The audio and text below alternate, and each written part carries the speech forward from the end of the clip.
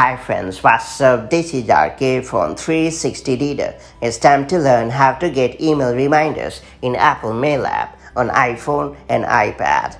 Apple Mail app has a new feature in iOS 16 called Remind Me that allows you to get email reminders. If you open an email and don't have time to respond to it there, and then you can get the Mail app to remind you to return to it later. Using the Remind Me feature, you can select a date and time for mail to resurface the message in your inbox, thereby ensuring that you don't forget about it and nothing goes missing. That said, let me show you how to get email reminders on your iPhone or iPad the right way. Before getting started, make sure you have subscribed our YouTube channel and hit the bell icon so that you won't miss any update from 360 Reader.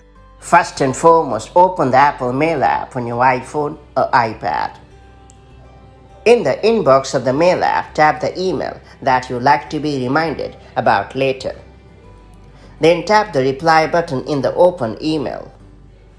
After that, scroll down the options and select Remind Me.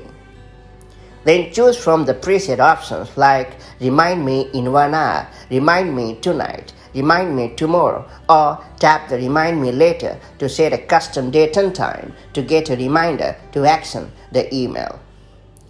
Then use the calendar and clock to select a date and time. In the end, make sure to tap on Done located at the top right corner of the screen to finish.